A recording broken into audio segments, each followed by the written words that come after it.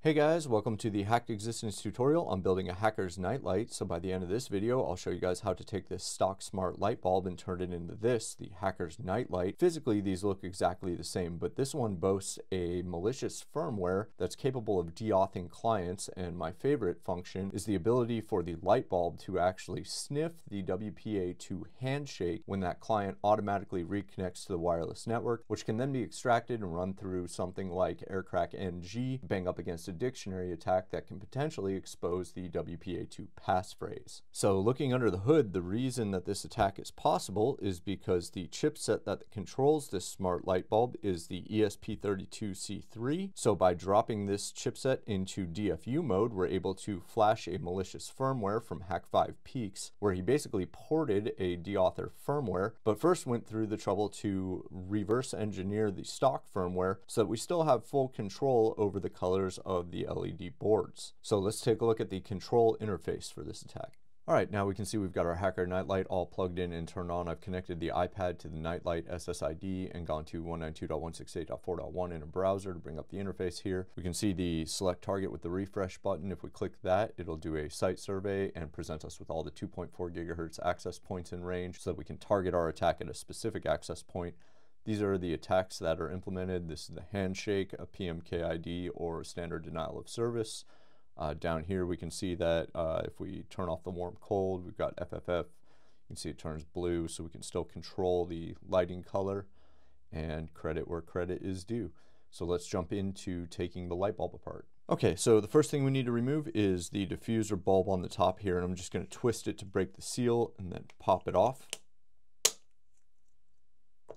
And that exposes our LED board. So now we need to get this LED board out. What I'm going to use is an X-Acto knife and a small screwdriver. There's silicone around the ring on the edge here. We're going to have to peel that all away and lift this board out. And it's connected through this 8-pin connector that's a through hole, so they're actually sticking up. And so I'm going to stick the screwdriver in there and gently pry it up. This takes a lot of time and finesse. We don't want to mess up our antenna on the ESP32 here, so we got to be careful of that. But ultimately, this whole LED board should lift straight up. The control board is siliconed in at the base, so it should stay there. There's two wires connecting to the contact points down here where it derives power from. So we got to make sure we don't rip that out when we're taking out our LED board.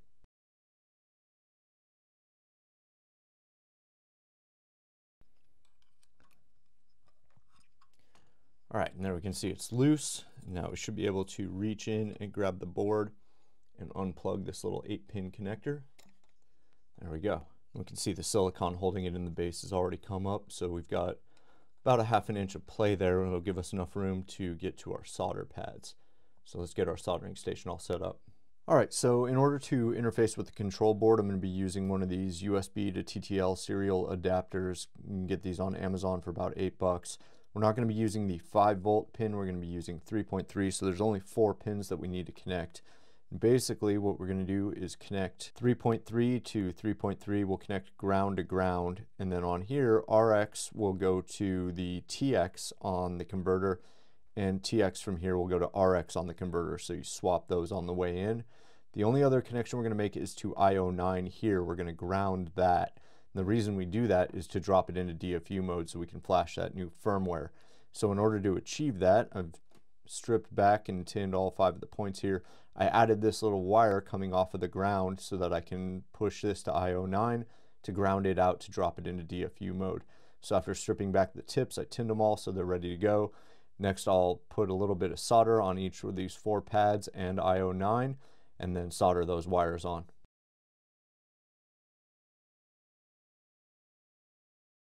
All right, so at this point we've got our USB to TTL all wired in. You can see the wiring pinouts here. Basically now we are ready to plug this into the computer, so let's jump over to that. Okay, so now that we've plugged our USB to UART adapter into this Windows 10 machine here, looking in the device manager, we can see that the driver for it's not loaded. So we're just going to Google CP2102 USB to UART driver, and we'll click the first result here. We'll go to the downloads page, and we'll download the Universal Windows driver and install that. And the way we'll install that is after unzipping it in our downloads folder, we'll go back to the device manager, double click on the device, hit update driver, and navigate to that folder we just created. And now we can see that we are connected on COM3. So now we want to verify that we're hooked up to the light bulb. So we're going to go back to Google and we'll search for ESP tool. And we'll go to the GitHub here. We'll go to the tags. We'll scroll down. I'm going to pull down version 4.7.0. So I'll just scroll down here and download the Win64. So after extracting it, I'm going to go into that folder and I'm going to copy the path. I'll do Windows R, CMD, we'll open a command prompt, I'll say CD and I'll paste. And in this directory we'll do esptool.exe space flash_id. And here we can see that it's connected to our ESP32C3 chip on COM3. So this is good, we've got an interface, we are ready to flash the firmware. So now we'll pull up Hack5Peak's GitHub. We'll go to the Hackers Nightlight repo. We'll go ahead and download a copy of this. And then in the flashing section of the README, we'll follow this link to download the flash tool. Now we'll unzip both of these. And in here, we'll launch the flash tool. We're going to set the chip type to ESP32C3, the work mode to develop, and the load mode on UART. Now we'll click the ellipses on the first row here. We'll go back to the source code that we downloaded. We'll navigate to the bins folder and we'll pick bootloader.bin.